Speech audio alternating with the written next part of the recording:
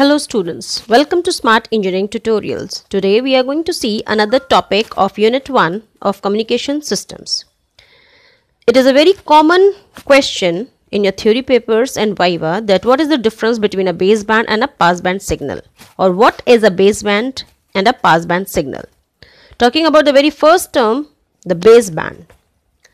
Any message signal which is produced directly from the source of information in its very basic or raw form is called as the baseband signal. Or we can say that the signal which is produced directly from the source of information without any modification is called as the baseband signal. The baseband term refers to the band of frequencies which are occupied by the basic message signal.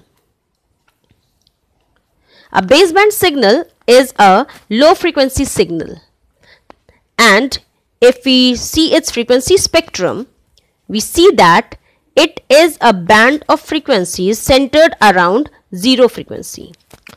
So if you see here from 0 to omega m, this shows the positive frequency band or the upper side band of the baseband signal, and 0 to minus omega m is the envelope or the band of negative frequencies, which we can say as the lower side band of the baseband signal. So if we talk about the baseband signal, we can classify it into two types, that is the analog form and of the digital form. The analog signal, we know that it is continuous in amplitude and time. So the examples of this are the sound signals or the light signals, and for transmission purpose over a wired channel they are converted into an electrical signal, since the wires are capable of transmitting of electrical signals only. And the another form of baseband signal is the digital form. So the output produced by a digital computer comes under this category, and it produces two values, 0 or 1, and so it is called a binary signal. The example of a baseband communication is that of a walkie-talkie. In baseband communication, the original message signal is directly transmitted over the channel. It is not for long distance communication, it is limited to very short distances. We will see some frequencies. We know about the audio frequency range.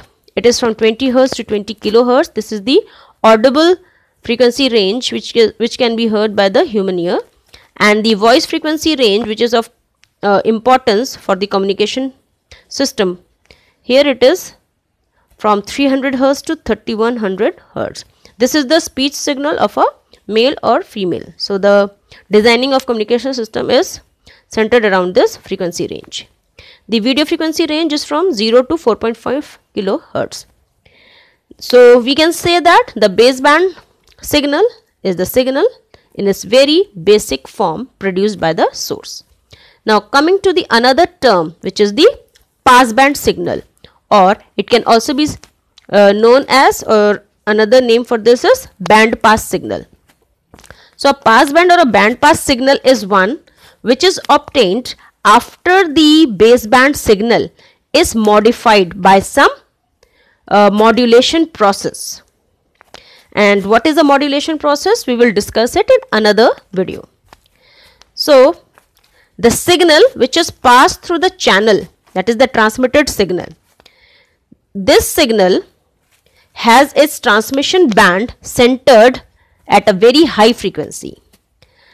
Since the baseband signal, if it has to travel larger distances, then this baseband signal or the original signal is sent with the carrier signal, and carrier is a very high frequency signal. So actually what happens is frequency translation.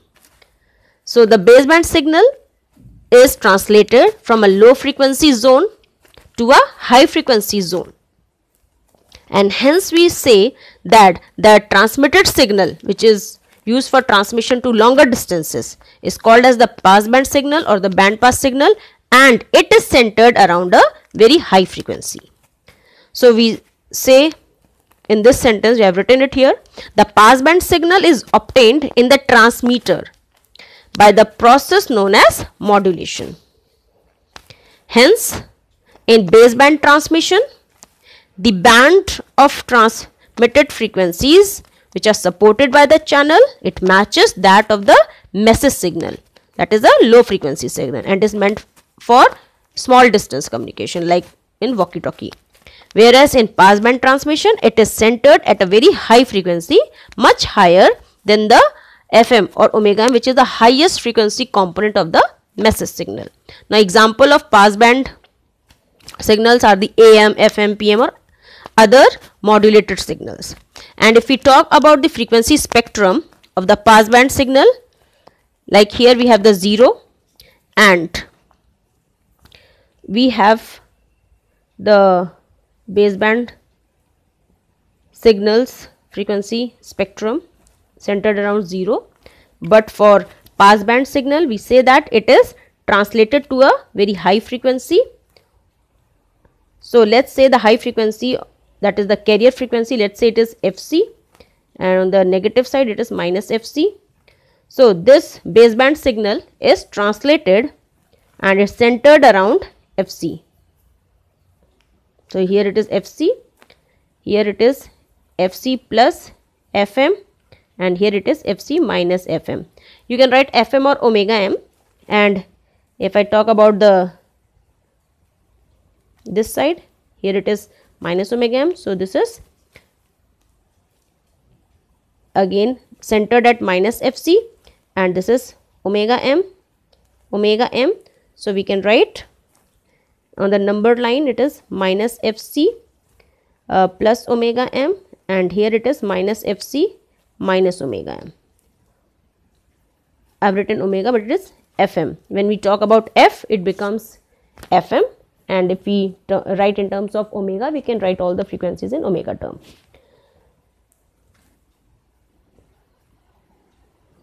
So this center one, I am saying this is the baseband frequency spectrum, whereas the passband one is this. It is translated to this high frequency of Fc, and this one, this side represents the upper side band, this is lower side band, which we will be discussing more in other lectures, and this one is the mirror image of this. So in this way we can say that passband signal is a result of modulation purpose. So in this way we can differentiate both the signals. And thank you for seeing this lecture, and subscribe to my channel for further notifications, and don't forget to give a like if you like this video. Thank you.